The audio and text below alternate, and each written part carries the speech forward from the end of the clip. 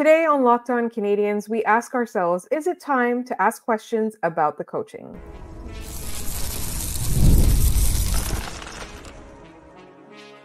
You're Locked On Canadiens, your daily podcast on the Montreal Canadiens, part of the Locked On Podcast Network, your team every day. Hi there, everyone, and welcome to episode 1175. And today's episode is brought to you by Indeed. Still searching for a great candidate for your company? Don't search, just match with Indeed. We want to thank you real quick for making us your first listen of the day every day. As you know, we're available on YouTube and wherever you get your podcasts. My name is Laura Saba, also known as The Active Stick, and I'm joined by the wonderful Ian Boisvert. Ian, it's been another week of losses. How are you feeling on this Sunday morning, which, despite daylight savings ending, still feels extremely early for me? Yeah, we're not really morning people. I'll speak for myself. I'm not a morning person. I'm not a morning person. Which makes this episode particularly difficult because the Canadiens gave us nothing again. Just Go on, girl, give us nothing. Exactly. You said, after another week of losing, and I feel like we're going to hear that a lot this year at the rate that things have been going. And we do want to talk about that. I do want to focus on a couple things about that Penguins game real quick. But in our second segment, we will start asking ourselves questions about the coaching because it's not as nuanced. It's not as simple as we think. It's a lot more nuanced than that. And everybody's really frustrated right now. And we're going to do our weekly recap. And then in our final segment, we're going to do our weekly forecast because that's kind of our beginning of the week. But here's the thing. I promise you that we've got a lot of fun guests coming up, as this season has been going, not the way we wanted to. We still wanted to give you guys a lot of content to really enjoy. And that's going to start with tomorrow's episode. We have Mike Comito coming on. He's actually the episode we did with him was one of my favorites that we did over 5 years with Scott. And so I'm very excited for Ian to meet him as well. Truly, truly a fantastic podcast guest, has written a book about the Habs. And it's good to dive into some joy, because if I wanted to dive into the Penguins game last night, where do we start, Ian? Because I do want to talk about that headshot. Yeah, we can get to that. Okay. I think the game officially started when we saw the lineup and Josh Anderson was on the top line. Granted, I thought it was fine. I thought that was a fine idea. If there was ever a time to promote Josh Anderson, now is the moment to do so. He's been playing great. And lo and behold, Josh Anderson on the top line is not the reason the Canadiens lost that game. The reason the Canadiens lost that game is because whenever they got the puck, they made sure they gave it right back to the Penguins as quickly as they could. People blame, the defensive structure is bad. No, the defensive structure got the puck a lot against Pittsburgh. They just, whether it was the defenseman or the forwards coming back in support, immediately put the puck back onto the Pittsburgh Penguins stick. Mike Matheson had two turnovers that both directly resulted in goals. After the Washington game, Marty said that they threw up all over themselves. That's what happened again. They had the puck in so many opportunities to get it out of their zone with possession, and they just threw up on themselves. And it's really frustrating watching this team beat itself every night. It's annoying. It's annoying and it's tough because you're seeing Marty kind of resort to old coaching tricks. He was really hard on them. And I'm not saying that, they shouldn't be disciplined, and I'm not saying that they don't deserve to have a come to Jesus moment.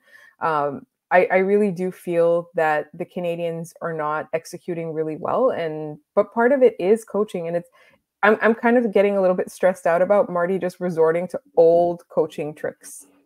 Are you referring to the bag skate? I am referring to the bag skate. Yeah. I think it's a lever you can't pull all the time. And he hasn't. It's the first time he's done that. Now he can't do it again this week, I don't think. Right? No. That won't mean anything anymore. But here's the thing, so do we take it as the bag skate made them better defensively? Or do we take it as the bag skate didn't register at all because they kept passing badly? I don't think the bag skate didn't mean anything to this game, I don't think. Honestly, it didn't make them play all that much better if they did play better at all. Mm-hmm. That bag skate was just, a newspaper and you're bopping the dog on the nose with it. Bad. Yeah. That's what that bag skate was. It was, you're not going to work in the game, you're going to work in practice. I don't know that they got outworked against Pittsburgh. I think you can't bag skate turnovers out of these guys. Like that's not how you do this. That is done in the film room. That's done watching the tape of what they just played and drills. And watching them make the wrong play and see this is a play you shouldn't be making. Marty is a big proponent of taking risks, taking calculated risks that have a big payoff at the other end of it. They're taking a lot of like so risks that almost always end up with the Penguins or their opponent having the puck. Yeah, they're not being bold.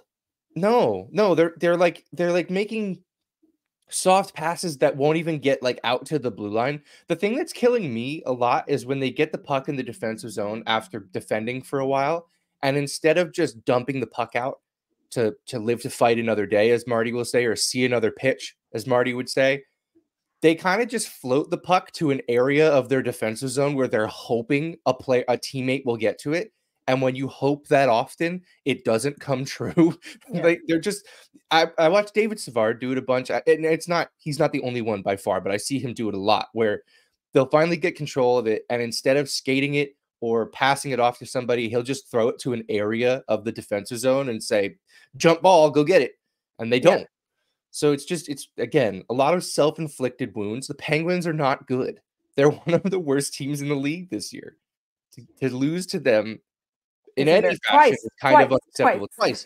Yeah, it's kind of unacceptable. I think the Penguins have like 4 wins this year, and half of them are the Canadiens. Like it's not good. It's not good at all. Yeah. Remember 2 years ago when they made the playoffs, and it was because like if the Canadiens had won any of the games against the Penguins, like the Penguins would not have made the playoffs. It feels like that again. I don't think this Penguins team is making the playoffs. I'm just making a point. But yeah, so I think like it's not. I don't necessarily think it's about effort. Because it feels like they just don't know what to do. And that's more dangerous. Like effort, you can fix with a bag skate. Like you said, you can't fix those turnovers with a bag skate. I just feel like their decision-making is all off and they just don't know what to do and they don't have any better ideas. And that's why in our second segment, we are going to talk a little bit about the coaching, but I did want to get to that headshot. It feels, and I know, we are biased. Obviously we are Canadiens fans, but it does feel a lot that sometimes something that other teams get away with, like Arbor Jackeye would not get away with, for example. Yeah. And Achari was a pain in the butt that entire game. He laid a big hit on Christian Dvorak, even though Dvorak never had the puck, was not near the puck. He gets laid out. They don't call anything. Okay. He cross-checks Brendan Gallagher into the goal, never had the puck, no call. Okay. And then there's this one where I know when Barron got hit, everyone argued, well, he changes the position of his head really close to the hit, and that's why, the head contact was unavoidable. Slavkovsky he's in an athletic position because he's going for the puck in the corner, and you watch him from the slot to the corner where he gets hit. His head does not change location. It is at the same height going into the boards. And Achari comes in, shoulder out, picks the head, doesn't try. He could absolutely just hit him in the body behind the head. He chose not to. He chose to go through the head. The fact that they didn't even review it on the ice, which is why that mechanism exists, is to when they miss a call like that, to be like, okay, we're going to review that hit because we think we might have missed something. To not even review it, to lose Slavkovsky for the rest of that game, and I don't think we have an update on him yet. They're trying to come back in that game. At that point, they're only down 1. You're taking out one of their best players, and Achari gets to still be on the ice. And Mike Sullivan should be ashamed of himself for putting him back out there. That to me was the worst part about that. Mike Sullivan's coaching for his job right now, and that's the stuff he pulls. That's garbage. Like putting Achari back out there, he knows exactly what he's doing. And I know Penguins fans will say, well, why is Jackeye out there? Jackeye didn't do anything wrong to that point. That's why Jackeye's out there. Because he was just playing defense innocently. Yeah, and it's absolutely good on Jackeye for going after Achari. That was a garbage hit by a garbage player, and he was a garbage player all night. He was doing that sort of garbage all night. I cannot handle that. So Mike Sullivan, looks good on you. I hope you're looking for a new job in December, because it doesn't look like things are going particularly well for you. Like that was his Stanley Cup, was putting Achari back out there at the end of the game. That was gutless behavior. Absolutely. And that's the thing too. It's that like I said, like these players, they don't get talked about the same way Arbor Jacki does, right? And No, that's the thing that's really, really frustrating. So yes, at the time, like just before we started recording, I checked to see. It is early on Sunday though, so there might be an update on this. But there was no update on no Slavkovsky. supplemental discipline for Achari, by the way. Oh yeah, we knew that too. Because, and for what it's worth, that means nothing to me. It doesn't make Slavkovsky's brain any healthier. It doesn't help the Canadiens come back in that game. It just would have, been nice to see a player get any kind of punishment for a garbage hit. But so exactly. All right, so we are going to ask some difficult questions in our next segment, including, is it time to put the coach on the hot seat? And that's coming up in just a moment here on Locked On Canadiens.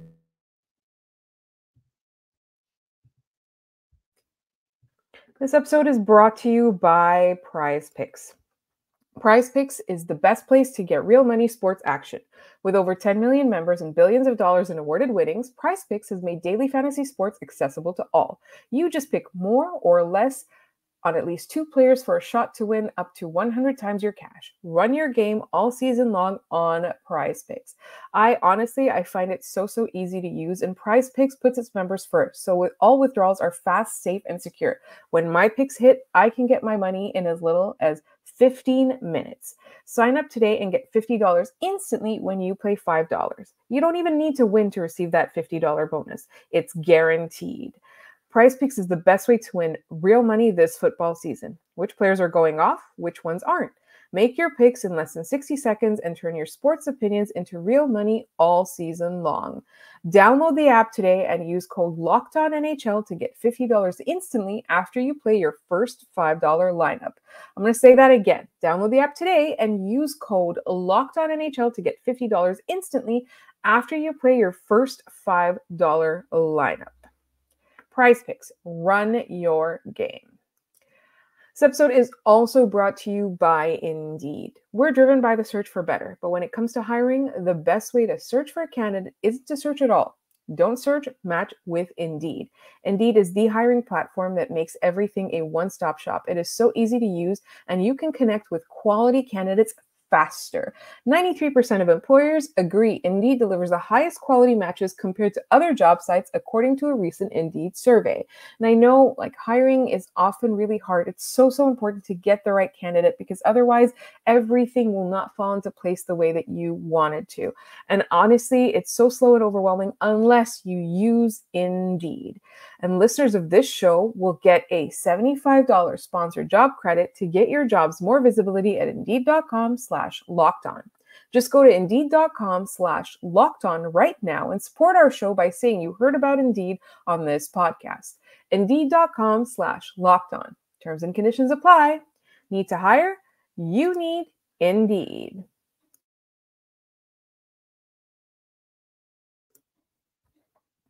All right. It is that time of the week.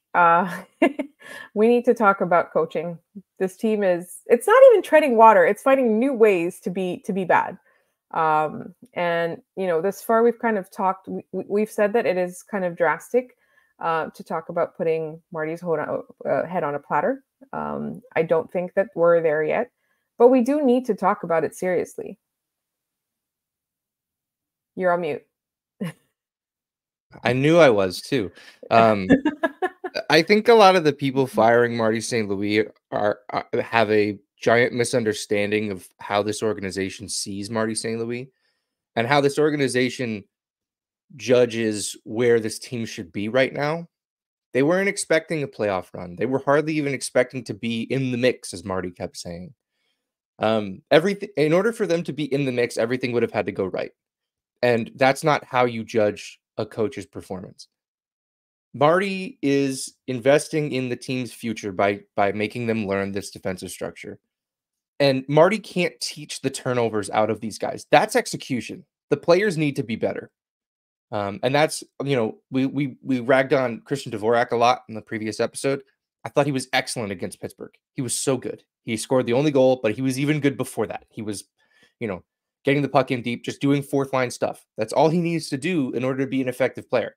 Right. We talked about that. Don't try to be something you're not. Yeah. Yeah. And I thought Nick Suzuki has turned the puck over a lot. He's not leading by example in that way. I really struggle with the concept that, firing coaches and bringing in new ones will fix what ails the Canadians. And I don't believe that that's going to do anything. I don't believe that that's going to happen. Like, Kent Hughes and Jeff Gorton have kind of hitched their wagon to Marty, and it's going to be, they're obviously they're going to keep him longer than is necessary too, like based on the fact that they took such a wild, swing with him.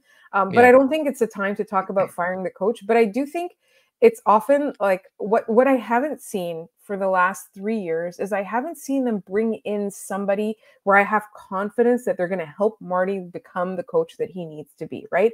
And I get it that like this is a development phase for the Canadians. I completely agree with all of that, but at the same time, like there are things that are lacking, and we do kind of have to endure this because this is the way that they've decided that this team is going to go, and the players are going to have to fit in. Like they're going to have to do it, and they have no choice. I think the one thing with Nick Suzuki that I do appreciate is that yes, he's not leading by example right now, but he's one of the first to kind of call himself out. He's one of the first to take accountability. Like, you just show him that video and he's going to turn it right around, right? He's going to become what we need him to be. But I just think overall, like there's decisions that get made sometimes where I get a little bit frustrated, but I also think that it's the players themselves seem to have no idea what to do. And I feel like there's got to be something that can be done there in the coaching, in the practices, et cetera, et cetera. There's got to be something that we can play with there. Before I got to that state, I would like to see these guys protect the puck a little bit better. They are way too careless with the puck, and I don't know that that comes from a lack of understanding of how to play the way Marty wants to play. I think it comes from, a bunch of young players who aren't totally sure how they're supposed to, like what plays they're supposed to be making at a given point in time, because I think they're always looking for that home run play. But a lot of them aren't young. Like I said, Mike Matheson had 2 turnovers that led directly to goals on Saturday night. Mike Matheson can't be a guy where that happens. I know he has the puck a lot, and we're big fans of Mike Matheson here. But like that cannot happen. They were 2 choices by Mike Matheson that failed immediately in very vulnerable areas on the ice. One in your own defensive zone, the other at the opposing blue line. He puts a no-look drop pass back to Lane Hudson, and Hudson tried his best to fight it off and keep the puck, but he put his teammate in a terrible position. I do think that this team is kind of living and dying by their special teams. They were bad this week. The special teams were not good. They went 0-3 against Seattle, Washington, and Pittsburgh. They were outscored 17-6. On the power play, they went 1 for 12. It's 8.3%. That you're not going to win games doing that. They scored 1 power play goal all week. Whatever. Like a lot of that's coaching, sure. Execute. Like the first line the first power play unit got like 6 opportunities against Washington, and they scored once. That's the game. You guys were tied going into the third period. Penalty kill, they went 8 for 13. That's 61.5%. That can't happen. You gave up 5 power play goals in a week. That cannot happen. No. So we were all happy about the team's special teams. The 5-on-5 play has not been good all year. So that's neither here nor there. That has not improved at all. But the other thing, against Washington, 24 giveaways. Washington had 14. Against Pittsburgh, 20 giveaways. Pittsburgh had 15. You're not going to win the game handing the other team the puck that many times. Coaching this, coaching that, I like fix this first. And if it still is bad, then I'm looking at Marty. But the Canadians are throwing games away by literally throwing the puck to the other team at any time they get the opportunity to. Yes. That to me is the takeaway from this week is they cannot take care of the puck. Well, that's the thing. Like what I'm concerned about is that like instead of getting better at things, they're getting worse at things that they were good at. Like that's the biggest part that I'm concerned about. We talked about how the Penguins like kind of looked so good because they played together for so long. Like, I feel like it's still fairly early, but I'm not seeing incremental improvements. I'm seeing like monumental regression. Yeah. And that's what I'm concerned about. And so it is because there's not much to regress from, right? They were the 5th worst team in the league last year. It's not like we were lighting the world on fire and we were on a PDO banner or whatever. We drafted in the top 5. It's not, so the regression is steep, and it's steep concerningly so because they're not good. They weren't good last year. It's going to be a thing. All right. Really quickly, we have democratically decided not to elect a star for the week. We didn't see anything in this team that deserved that. I also didn't see a turning point to the week because they were bad and then they just stayed bad. Like, the turning point was the start to the third period against Washington, and it's a bad turning point where they, as Marty said, threw up all over themselves. So that's your Locked On Canadiens turning point for that week. Of the week. All right. We do have our weekly forecast, and that's coming up. And hopefully it's better than last week, honestly, because I don't think it can get that much worse. And we'll be looking at the games to come in just a moment here on Locked On Canadiens.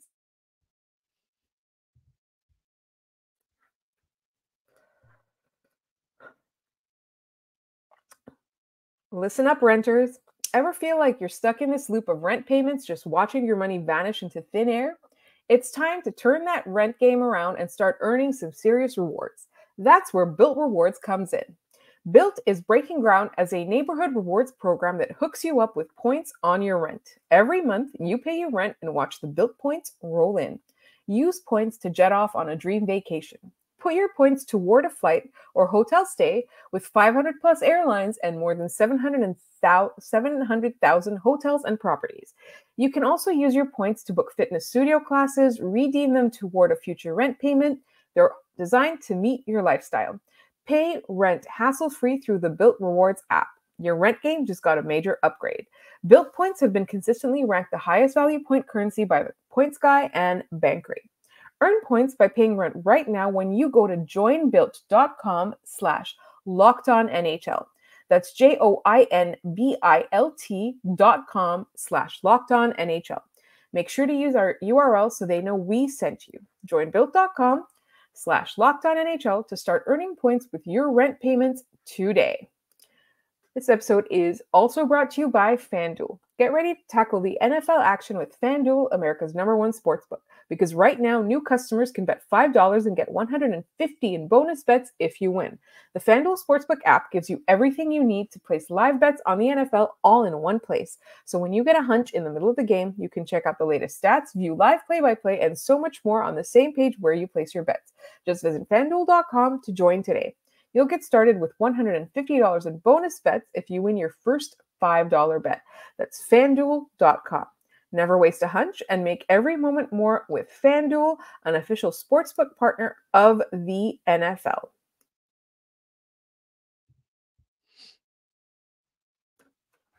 All right, it's time for the weekly forecast. Do you know what's coming up for this week? Yeah, so you said you were hoping that this week would be better, and I have bad news. It does not look like it's going to be much better. Well, the Calgary Flames are unexpectedly the hottest team. I don't understand how they're good. Nobody understands how they're good. At least for the Canadiens, we can kind of understand why they're bad. So Calgary is up first, and then followed by the New Jersey Devils, which is a team that I never like watching the Habs play. And then on Saturday, the 9th of October, it is time for the Toronto Maple Leafs for Hockey Night in Canada. Yeah, so that Calgary game, like you said, unexpectedly very good. 6-4-1 to start the year. They're third in the Pacific Division. They swept the Habs last year, a 2-1 win and a 5-2 win for the Calgary Flames. Kadri and Backlund both had 2 goals against the Canadiens, so those are guys I would try to keep contained, as well as the somewhat resurgent Jonathan Huberdeau, who looks a lot better than he did last year. He'll be coming home for a game against the Canadiens, so last week, my key to the Washington game was locals, so that you can still kind of use that against the Flames.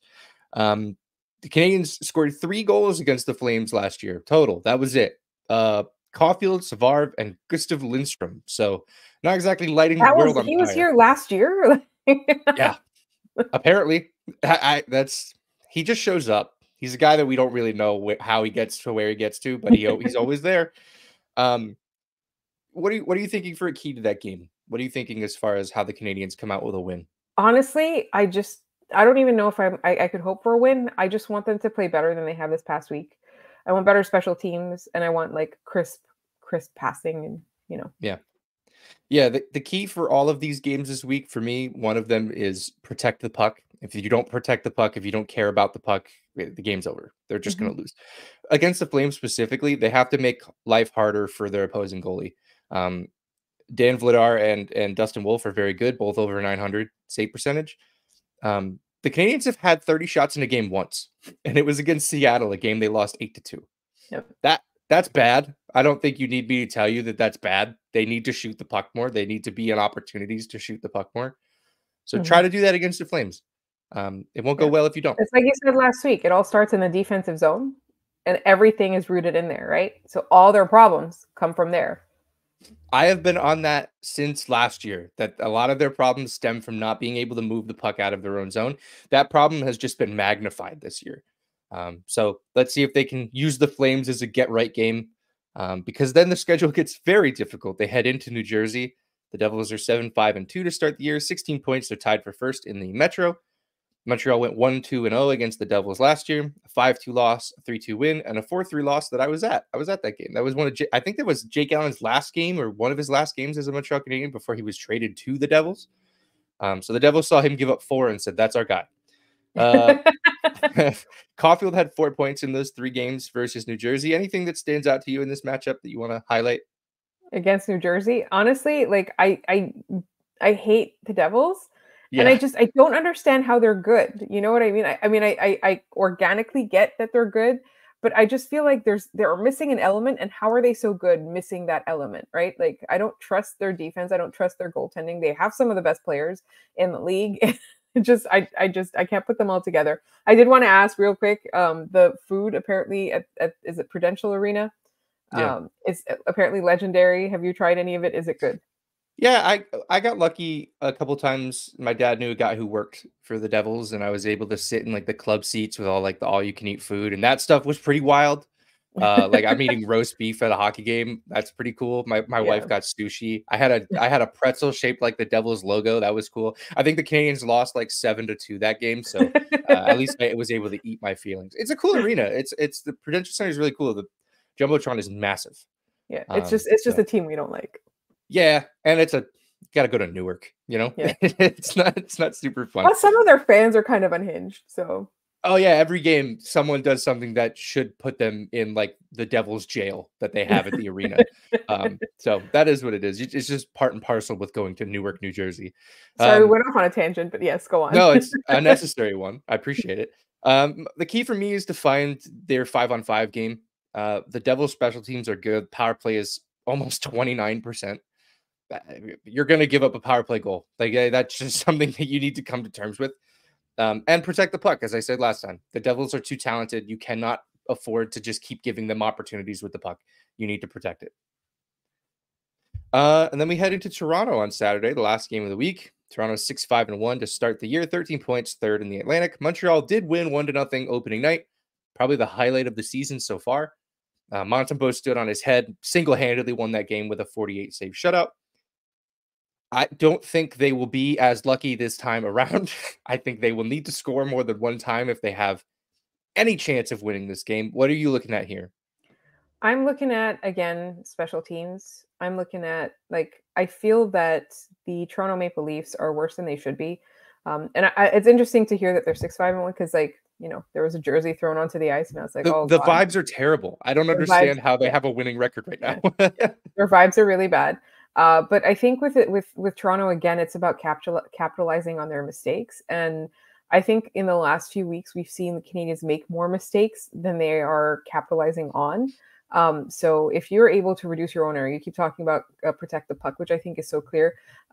But as well, just like if you reduce your own boneheaded moves and boneheaded plays and just kind of jump on the ones the Leafs make, because they will make them, right? Like the Leafs are not a perfect team. They are a strong team, but they're not a perfect team. And like they can be exploited. But I think the Canadiens right now, their confidence is kind of terrible. How about this?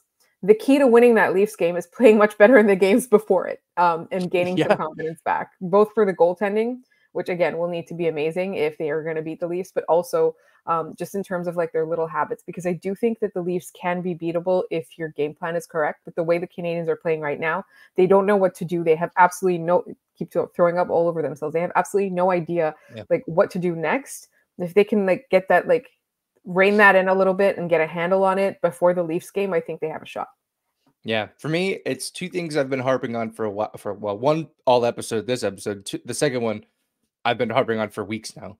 First one, protect the puck. Obviously, they cannot afford to give Austin Matthews and Mitch Marner and William Nylander the puck. They can't. They will lose this game if they give them 24 turnovers. They can give it to Tavares. Yeah, him and his amulet. You'll probably be fine. The other thing is no sideshows. I've been pointing out that every game has some kind of sideshow element for the Canadiens. The stars need to be the stars. The role players need to be the role players. The goalie needs to stop the puck. That it seems silly to say all that, but watch every game. That has not happened. So they need to figure that out. Yeah. We've talked a lot about getting back to basics. Like, I think this is a prime example of that. Yeah. All right. You want to head to our trivia and head out of here? Yes, I do. And I do want to remind everybody that tomorrow we have Mike Comito on our episode, and we're so excited about that. Yeah, should be a good time. All right. Last question was Montreal's last 5-on-3 goal came on December 3rd, 2022. Who scored it? And you had a eureka moment when we left the podcast last time. Do you remember who it is? I forgot. It has left you. I completely forgot. Wait, I know who it is. It's Arbor Xhekaj. It is Arbor Xhekaj. He scored a goal from Juraj Slafkovsky in Edmonton. It was a very funny goal because you could tell Xhekaj is kind of like, why am I out here? And he's looking for a pass. He's creeping in. He just fires a wrist shot into the net. Like, it was the least 5-on-3 goal that's ever been scored. That was really funny. It's just, Thursday was so long ago, Ian. Yeah. No, So was 2022, apparently. All right. Today's question, important with the Canadiens game against Pittsburgh. Montreal's last win over the Penguins came on March 14th, 2023. Who scored the game-winning goal? March 4th, 2023. March 14th, 2023. 14th. Yeah, Pi Day, 3.14. Okay. Who scored the game-winning goal? Good luck. If you have it, put it in the comments. We'll pin you. Yeah. Also, you can send it to us on Instagram. Yeah, Instagram, email. You guys know how to find us. Well, Laura's about to tell you all the ways that you can find us. So head on over there. So thank you so much for listening to this episode. You can find us on Instagram at Locked On Canadiens. You can find us on Twitter at LO_Canadiens. You can email us at lockedoncanadiens@gmail.com. Please subscribe. Please tell your friends, etc., etc. Thank you for supporting this show. You'll find my co-host all over social media at Maybe It's Ian. You'll find me all over social media at The Active Stick. We will be back with a very special guest, Mike Comito, tomorrow. We'll talk about his book. We'll talk about fun Habs things for once. And that's all coming up tomorrow. We will see you then.